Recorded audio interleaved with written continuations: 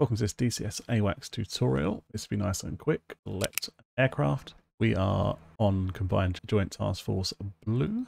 You can use whatever you want to use, it just has to have the AWACS available. Your choices are the A50 if you've got the Russian jets like the flanker that you want data link for, or if you're on the NATO coalitions you can use the E2D or the E3A. Place that down. We're going to leave it as veteran.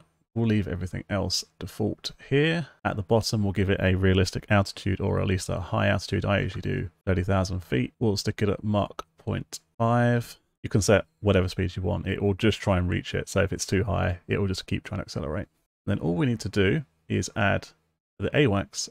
If you want a circular orbit, you can use a single waypoint. When you're with waypoint 1 selected, advanced waypoint actions, add form task, orbit, circle, speed. We'll match it to our speed down here, so 297 at 30,000 feet, and that AWACS will work perfectly with all the NATO aircraft. If you want to get the flanker data link, you do the same thing with an A50. Thank you for watching. I hope you found this useful, and I will see you in the next one.